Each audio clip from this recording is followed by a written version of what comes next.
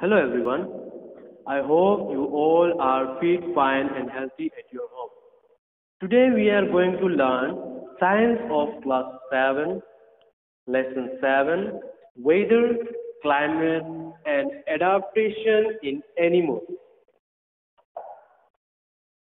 So let's start our session. Before starting the class, let me tell you a story. Rahul is from Kolkata. He was going for an educational tour for the first time. For that, teacher asked all the students to carry woolen cloth. Rahul asked his teacher, "Why should we carry woolen cloth? It's already so hot outside." So what was his teacher reply?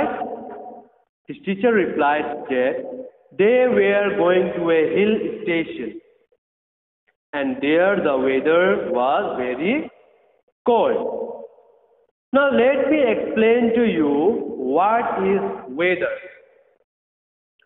Weather is the day-to-day condition of the atmosphere at a place with respect to the temperature, humidity, rainfall, wind speed, etc.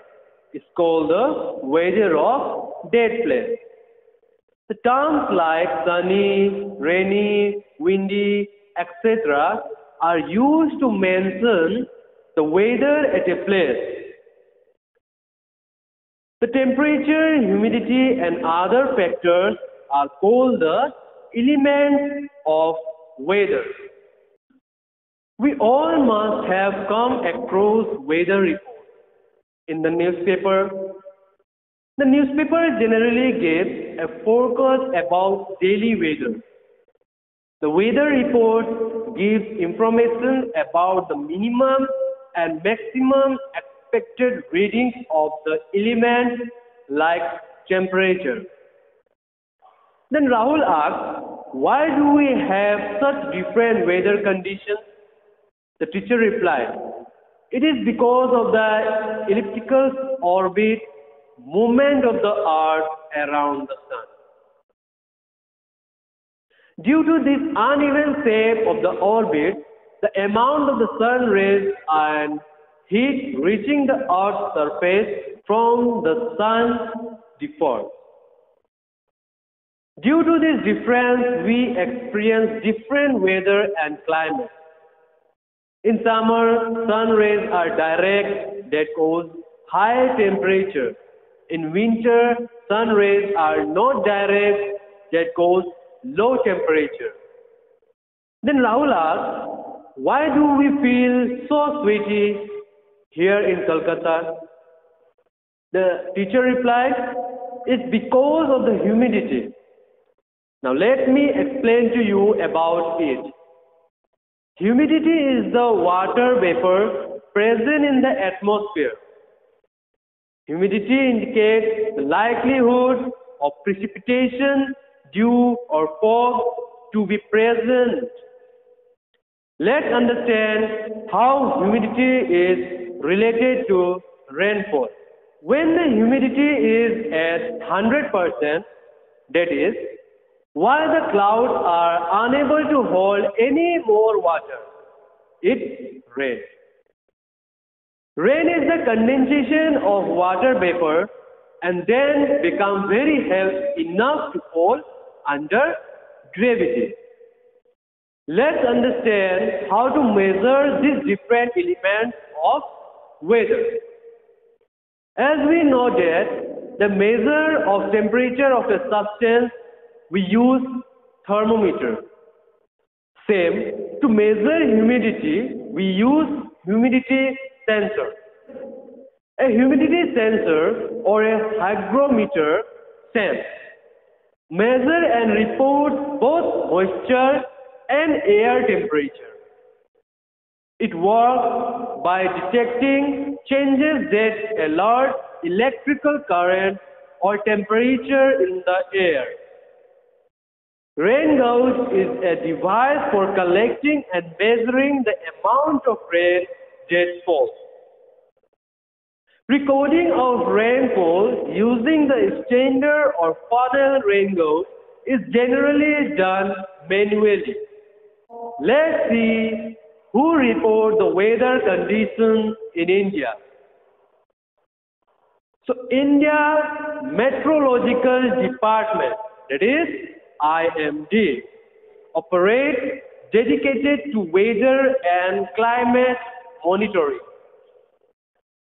Now let's understand what is climate. Climate means the usual condition of the temperature, humidity, wind, rainfall, etc. in an area for a long period of time of a place. It is said to be characteristic property of a specific place. Now let's understand the different climate conditions.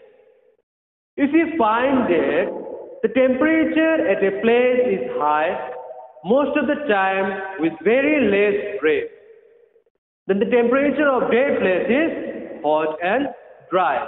As for example, desert. If there is a heavy rainfall, mostly with higher temperature, then the climate of that place is hot and wet. As for example in Kerala.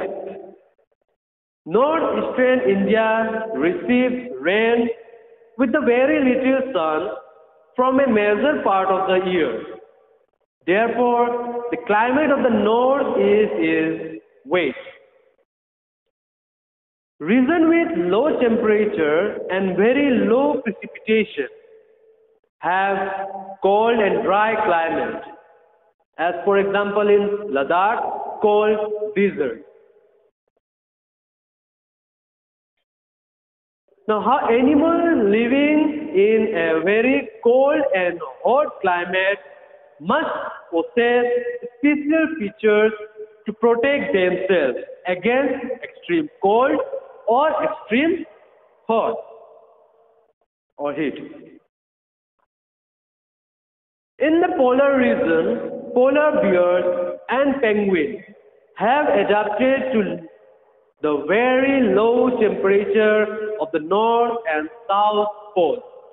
In the tropical region, because of the warmth and rain, this region supports a wide variety of plants and animals.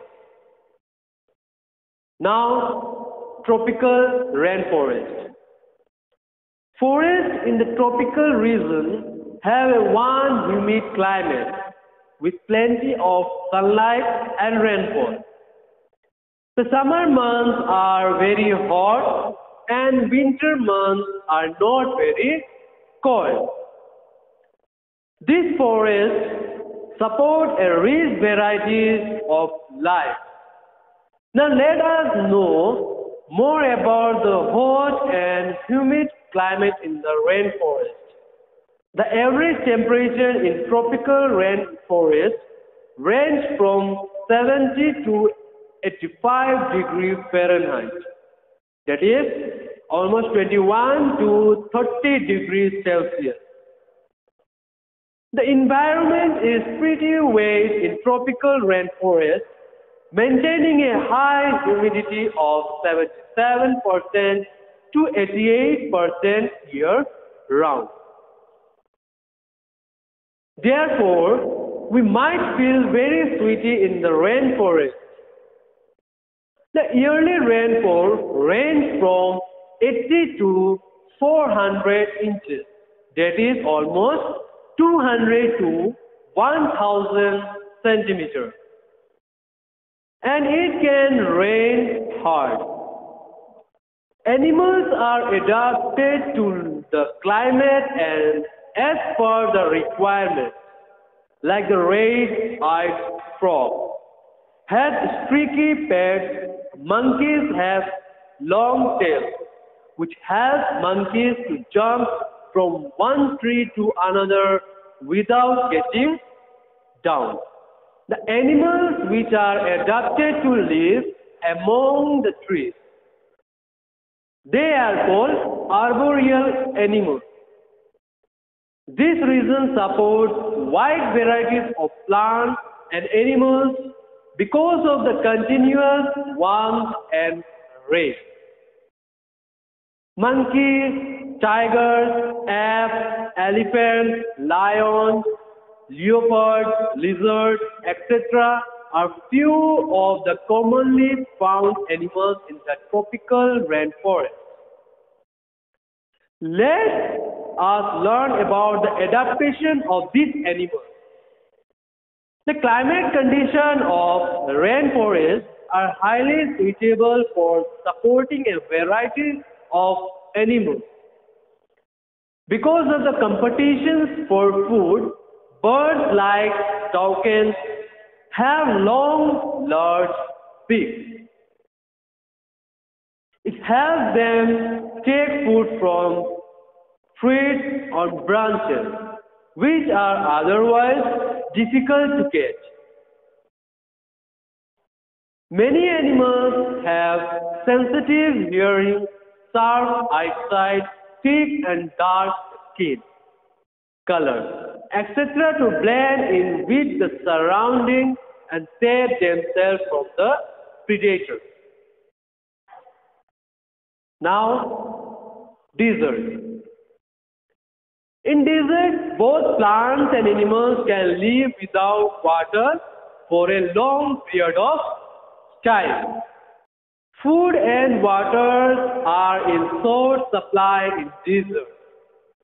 Animals like lizards, fox, snakes, and several kinds of birds and insects live here.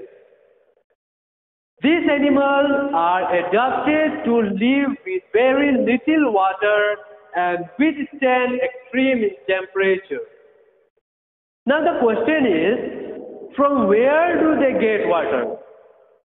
As we know that the water is scarce in the desert, so most of the desert animals get their water from the food they eat. Some like the kangaroo race get water from the food itself.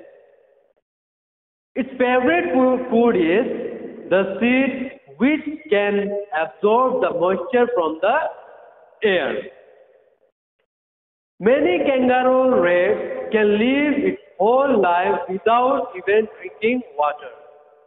It does not sweat and its body produces concentrated urine to conserve the water. Even in reptiles like snakes, the exerted waste from body is semi-solid, form of uric acid, to conserve the water. The herbivorous camel also gets the water from its food. It has thick lips so it can chew the prickly desert plants which store water without feeling much pain. The camel can drive more than 40 liters of water at a time and go many days, even weeks, without drinking. It stores the fat in its hump and that acts as a food reserve. So it can survive many days without eating or drinking. Now the question is, how do desert animals prevent water loss from their body? Most desert animals live in burrows which do not get too hot or too cold. They stay in their burrows during the day and emerge at night to feed. This prevents water loss from the body due to extremes in temperature during the day. Most desert inhabitants have light-colored skin, which keeps them cool by reflecting heat waves. The kidneys of desert animals concentrated urine, so they lose little water. Camels are marvelously adapted to live in the sandy desert. Unlike most mammals, the normal body temperature of a camel can change from 34 degrees Celsius to 41.7 degrees Celsius without having any effect on the body. This helps it to maintain its body temperature close to the temperature of its surroundings without switching as the temperature rises. This helps it to conserve water. Now, polar regions. The polar regions have extreme climate. The whole region is covered by snow and almost throughout the year. It is cold. Sun does not set at the poles for 6 months, but for the other 6 months there is no sunrise. The temperature can be as low as minus 40 degrees Celsius.